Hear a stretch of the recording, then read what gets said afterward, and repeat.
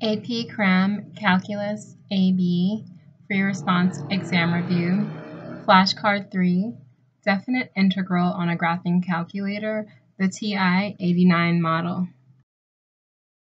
So in an effort to input an integrand, when I say integrand, I mean the equation that's going to be integrated. You have to first press F3 on your TI-89 model. And if you're using a TI-83, a TI-84, or the other types of graphing calculators, such as a Casio, the names for the functions might not be exactly the same, but all the buttons are pretty parallel to each other. Each individual model has its own idiosyncrasies, so just try to follow along and you'll kind of get the gist for your own model in case you're not using a TI-89 titanium, okay? And so what that will do is it'll highlight the pop-up menu for F3 Calc. The Calc stands for calculus.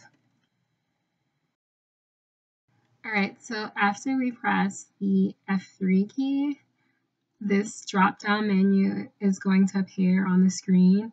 Option 1 is differentiate. We see option 2 is integrate, and options 3 through 8, and then there's some more are proceed as you travel down. So you can I'll just stop for a second and you can look at some of the other functions. But remember, our function of interest for these deck of cards is to integrate, okay? So after we hit the number 2 to select option 2, this pops up on the screen. It's our integral sign and an open parentheses. We're now going to input our integrand after the integral sign and open parentheses, and then write a comma. In this case, we input x squared, x, then a caret, and then the number 2 denotes x squared, okay?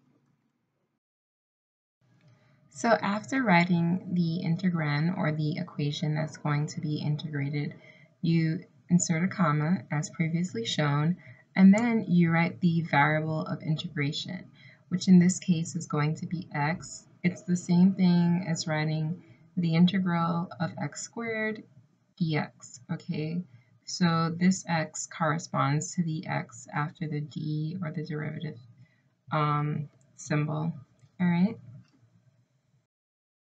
So after inputting the variable of integration, if you want to find the indefinite integral without a lower limit and an upper limit for the bounds of integration, you would just close off the parentheses and hit enter, the enter button, and then it would give you the answer, or the antiderivative of x squared dx, which is x to the third power over 3, okay? And to be completely right in writing your answer on paper, you would have to add plus c to indicate that there could be a constant that accompanies this, all right, since we're solving for the indefinite integral.